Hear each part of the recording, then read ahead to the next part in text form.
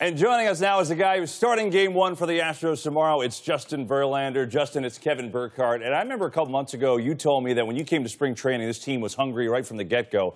But describe the clubhouse culture that allows you guys to actually win more games this year than you did last year, which is, I mean, quite the accomplishment. Let's face it here. Yeah, you know, like I said earlier, these guys are just hungry. If I would have come into this clubhouse in spring training, not having been part of the World Series atmosphere last year and not having won it, I could have sworn that these guys had just lost it and were that hungry to win one. It's really incredible. It's a testament to these guys and how hard they work and how hard they want the glory, man. They're not afraid to say that.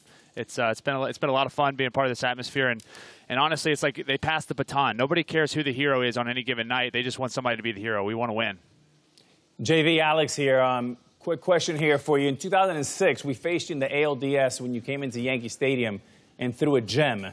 What I remember back then was a fastball, curveball guy. Today, you're more of a 4-pitch, sometimes 5-pitch mix, and you're a lot more democratic in your approach. Describe to us what's been the biggest difference besides just, obviously, the many pitches you're throwing. I mean, just having to figure it out over time. You know, like back then it was, you know, kind of just grip it and rip it and see what happened.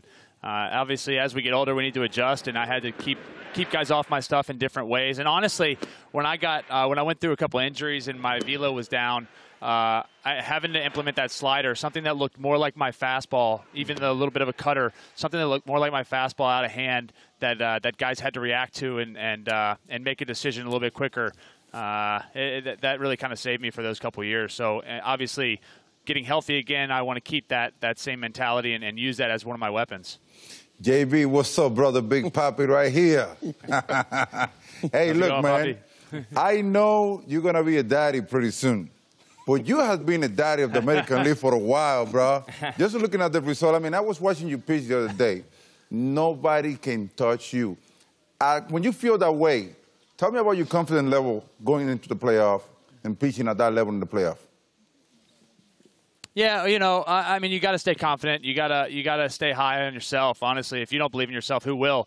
But I mean, it's also you kind of ride that line. Also, when you're out there, you know that the game can swing on any pitch, any given time. So, yeah, you're confident in yourself, and you're kind of like feeling like you can locate and execute pitches. But at the same time, you're very aware of the momentum of the game, and you're just trying to stay in there. And really, if you put yourself in a high leverage situation, if your team has the momentum, you're just trying to stay on the throttle.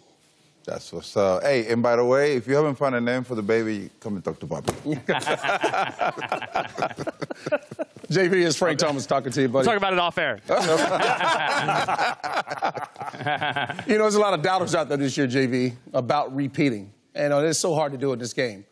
Has this team become obsessed to repeat, or are they just, say, taking it as it comes?